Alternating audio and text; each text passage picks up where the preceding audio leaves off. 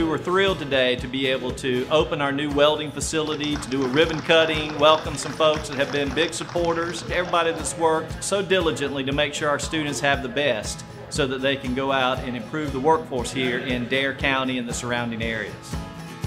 When we're able to do workforce development, it improves everything in the community. We have the ability to keep our students here. They are able to graduate from a local high school, stay at COA, get training, and go into the workforce and improve the economy.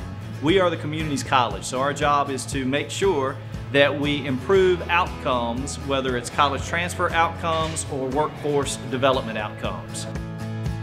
I'm just excited because our students in our high schools have the opportunity to take courses at COA during their high school years.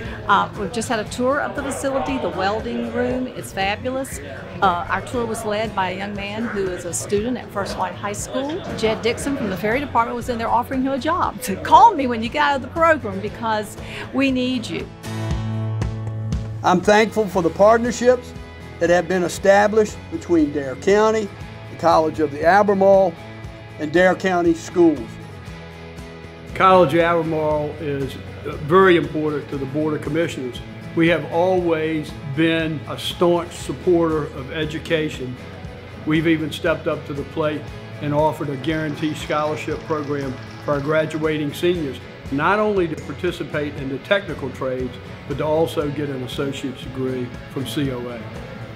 The demolition is going on right now for the old middle school, and that'll continue. And when that's completed, we will be building a state-of-the-art 2-story, 36,000 square foot facility.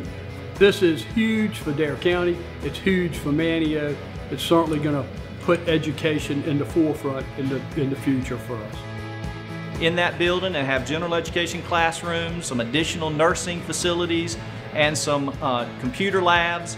But we also need the workforce development piece, and what we have in the building here in this wonderful state-of-the-art welding facility is part of the workforce development piece that we'll be bringing to Dare County and improving as we go forward.